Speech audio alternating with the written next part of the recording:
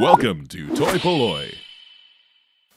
Hello and welcome to another video from toy-polloi. Now today we're going to take a look at how to restring the legs on a vintage Henshin Cyborg, the guy on the right, or if you're in America or the UK you would know him as a Denys Fisher Cyborg or Muton. Now I recently picked this up on a trip to Tokyo. I did a trade with a good friend of mine and it's the first one I've ever had, but it suffers from a fairly standard problem, which is the legs are loose. Now the reason I have an action man standing next to him is because the basic setup for the Henshin Cyborg is that of an Action Man G.I. Joe body. Most of the body parts, in fact pretty much all of the body parts, are just recasts of that, but with some new internal working. So you can see that there's all sorts of metallic heat sort of bits inside the Henshin Cyborg. So the construction is basically the same, but there is a slight problem in the fact that the legs are held on in a different way, and because he is clear you can clearly see inside him and see the construction. So the normal way that I would fix the legs on an Action Man is to cut the elastic and then re-tie it,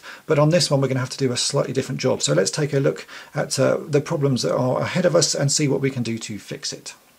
So the first thing you notice if you're used to fixing Action Man is that the elastic only goes as far as the sort of the lower chest area. There's a hook that comes down and you can see that the legs are hooked onto that. In a normal Action Man this elastic goes all the way up and holds the head on. There's a hook on the bottom side of the neck post that it's all hooks to. So really we're only going to be dealing with this small area here. So if I just pull the elastic I should be able to unhook that like that, and we can move the torso to the side, and then we're just left with the legs. Now the reason these legs go floppy is that this elastic loses its elasticity and is not quite as elastic as it should be, and so it doesn't pull the legs up taut enough. Really, if I just grab that bit of elastic there, if I can, and pull it a little bit tauter, you can see the legs go nice and sort of tight straight away. So really what we've got to do is to shorten this elastic. Now normally I would cut off these little metal tags that you can see here and then re-thread the elastic over the metal bar, but because you can see this, because it's all clear, we're going to try and do this another way and unhook part of this little clasp and then reattach the elastic to the clasp that's there. So first thing that I need to do is actually just cut the elastic, because we know it's a bit too long at the moment, and I'm not going to replace this elastic. I'm going to use this original elastic because it still does have stretch in it. It just needs to be shortened probably by about that much. So first up I'm going to just cut this a little bit shorter, a little bit like so, and then we can try and unhook this end before reattaching that end. Now what I want to do is I'm going to use a pair of pliers to gently sort of clasp this little metal clasp here. Now these little sort of hook pieces are impossible to get off because of the way they are constructed, but they are, if you want to buy replacement ones, they are called crimp connectors. You can see I have a few here and they're used in electronics, and these are basically the same thing, but the problem is the metal bar is sort of riveted in place, and so you can't easily get that off. So what we're going to do, a pair of pliers, and I'm going to try and gently bend the metal out of the way. It's going to be harder than you think actually.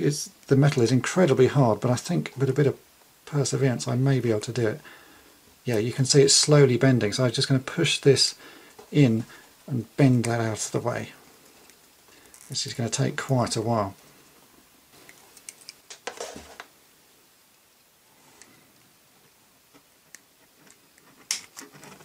So that's the first half done. You can see that I can move the bit of elastic inside. So now I've just got to do the other side, which might be a little bit more awkward because it's going the wrong way.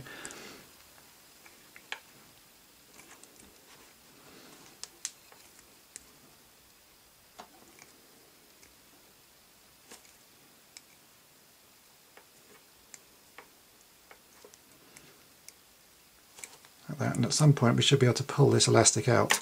There we go. So you can now see that I've sort of unbent the two ends of that clasp.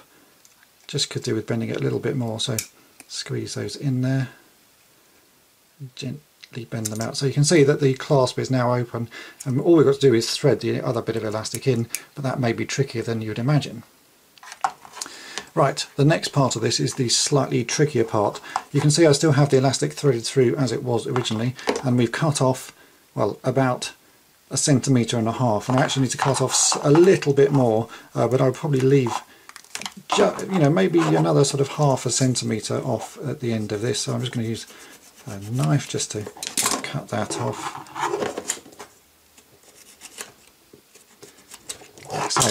Now comes the tricky bit, because we've now got to put this back into the little clasp end there.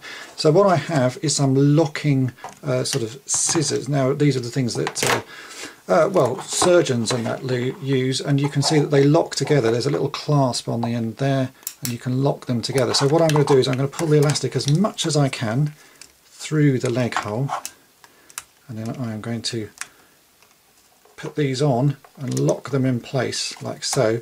So you can see that the elastic is now held out of one leg, which means I've got enough of it that I can start to thread that into the old clasp and then squeeze that back together.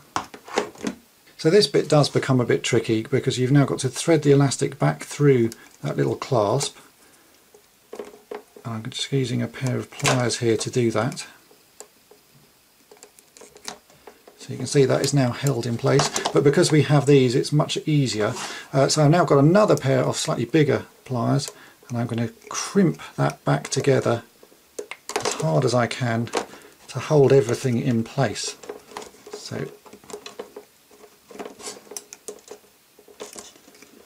what you want is the elastic held nice and firmly within those.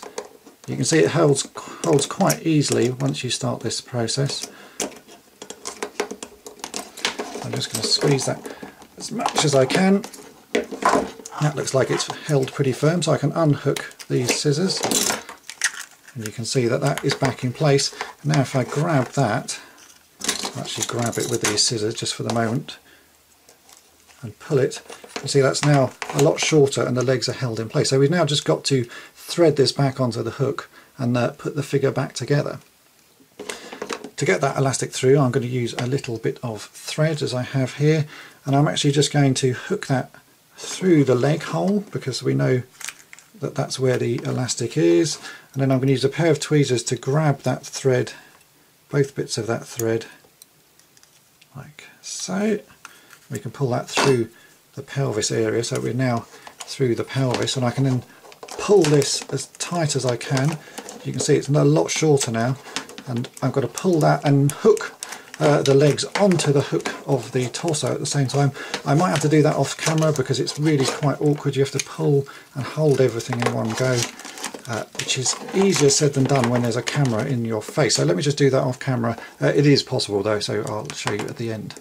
And here he is with the legs reattached. As you can see, he's now capable of standing unaided, which he wasn't able to do beforehand. The original shot I showed you at the setup was him leaning against the wall, so he can now stand freely. And as you can see, the insides still look exactly as they would have done when he came out of the packet. So it's a much more fiddly fix than restoring an Action Man, because everything in an Action Man is hidden away. But if you want to do it properly, then this is the way to do it. So I hope that's been of interest to you, and thanks for watching. Thanks for watching toy-polloi. Subscribe for more great videos. You can also follow toy-polloi on Twitter and Facebook.